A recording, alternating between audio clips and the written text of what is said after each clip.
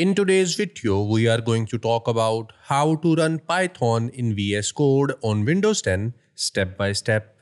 Myself Mohammad Zubair, and this channel is all about showing you how to become a highly paid IT pro really fast. So without any further ado, let's get started.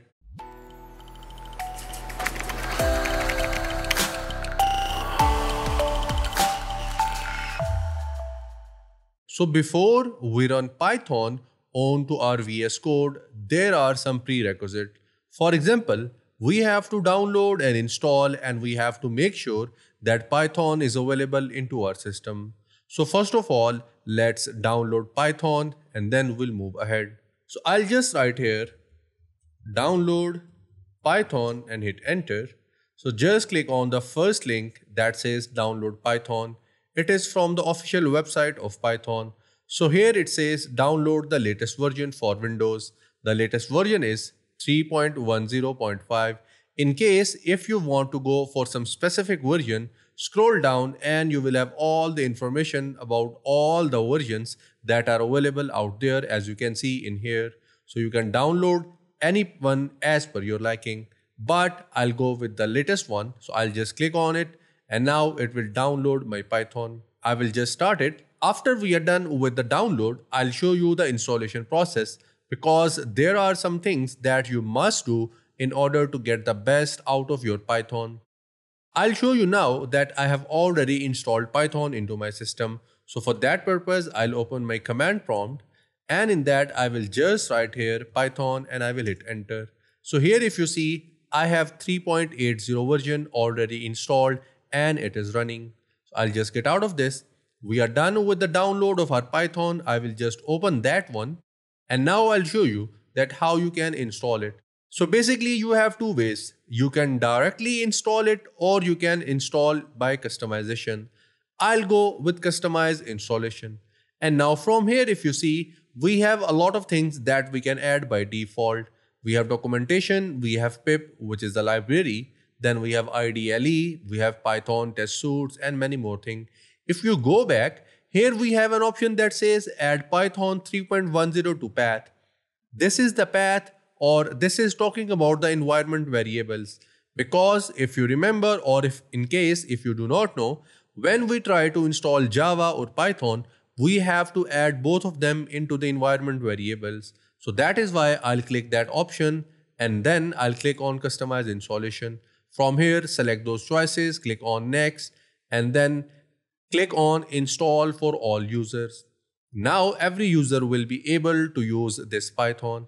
After that, you just need to click on install and the Python installation will just begin. So we are done with the Python. Now it's time to download and install VS Code. So I will just write here download VS Code, hit enter.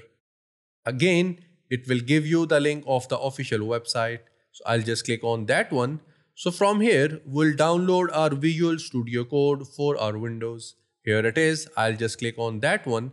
So here we have a file that is available and we can download it. I have already downloaded it, and now I'll go to the directory where I have my Visual Studio Code. So here I have my Visual Studio Code set up. I will just double click on that one so that we can install it. From here, accept the license agreement, click on next. This is the directory where you can install it. I will just click on next. Again, click on next and click on install. And now we'll be done with the installation of our Visual Studio Code. We are done with the installation. Now just click on finish and we are good to go. Now I will launch my Visual Studio Code and now I'll show you that how you can run Python into it. Basically from here, click open folder and go to the directory where you want to create your projects. I'll go to my desktop and I'll create a new folder and I will name it as Python. I will hit enter and I will just click on select folder. And now if you see, we are into our Python folder. And now let's create a new file. So here if you see, we have an icon that says new file. I'll just click on it. I'll name it as skills build.py and I will hit enter. So here we have a Python file. Let's print a statement. I'll write here print hello world, and I will just save this file. To save this file, press Ctrl S, or you can go to File and from here click on Save. Now we are ready to run this code. So I'll just click on this Run Python file icon and we'll have our output. So here if you see here it says hello world. So basically here we are done with the setup of our Python into our Visual Studio Code. But there are some things that we must do if you are using your Visual Studio Code for the first time, and especially for Python, and that is go to your extension section that is right here, click on that one, and from here we need to download and install some of the extensions. First one is Code Runner. So I will just write here Code Runner and I will hit enter.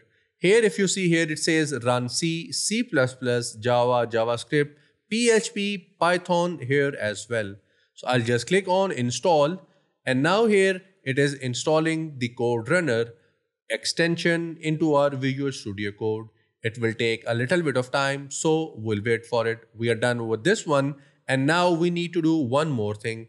And this time I'll just search for Python and I will hit enter. It will look for all those extensions that are related to Python. So here if you see here, this one is from the Microsoft. That shows this is the authenticated one. I will just click on it. In your case, it will show you the direct installation option. But in my case, it has shown me to reload my Visual Studio Code. So now I'll again search for it and here it is. I will just click on that one and we are done with this installation as well. Now we can have all those programs even if we want to have the input from the user as well. I'll show you one here now. Let's create a program in which we'll ask the user to enter the input. Let me close my terminal and now let's have a program. I'll just remove this one. So for that purpose, let's have a program in which we'll ask the user to enter his first and last name. So for that purpose, I'll take a variable as first equals input, and in that I'll ask the user to enter his or her first name. So I'll write here enter your first name. After that, let's have another variable and let's name it as second. And I will have again input, and in that I will ask the user to enter his second name. So I'll write here enter your second name. After that, we are done. Now to print the output, I will just write here print your name is, and after that let's have a comma and let's call our variables, and variable were first and the second one was second. Now let's save this program and now let's run it. So I'll just click on this play button or run button. So basically if I try to write here, I cannot write my first name in here because we have to do one more thing with Python to do so. For that purpose, go to your file section and then go to your preferences and then click on settings. From here, just write here run in terminal and just scroll down.